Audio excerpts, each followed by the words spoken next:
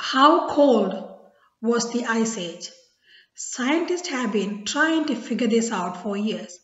Finally, they have. But before you find out, care to guess? Put your guess in the comment below. Before we find out how cold the ice age is, let's see what is ice age.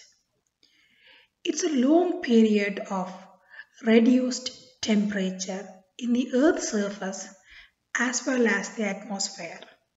This results in presence of an expansion of continental ice sheet, polar ice sheet, and alpine glaciers.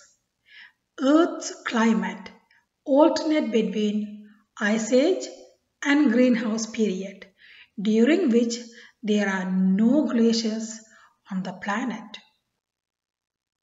There have been at least 5 documented major ice ages during the 4.6 billion years since the Earth was formed.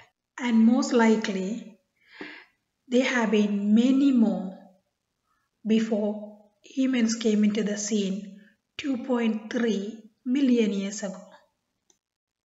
The last glacial maximum was the frigid period when the glaciers covered about half of North America and Europe, some parts of South America, and many parts of Asia.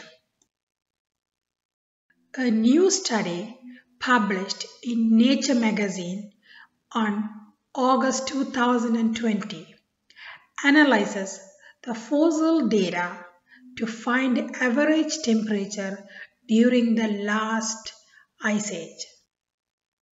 University of Arizona team has nailed down the temperature of the last ice age.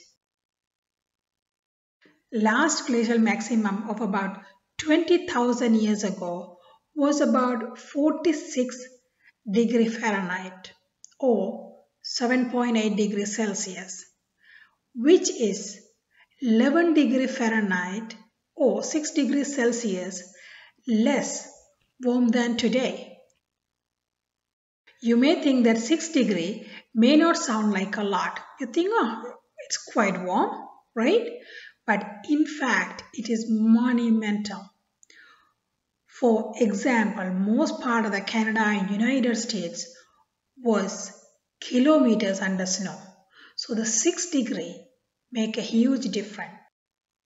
This finding will help climate scientists evaluate how today's rising atmospheric level of carbon dioxide influence the average temperature around the world.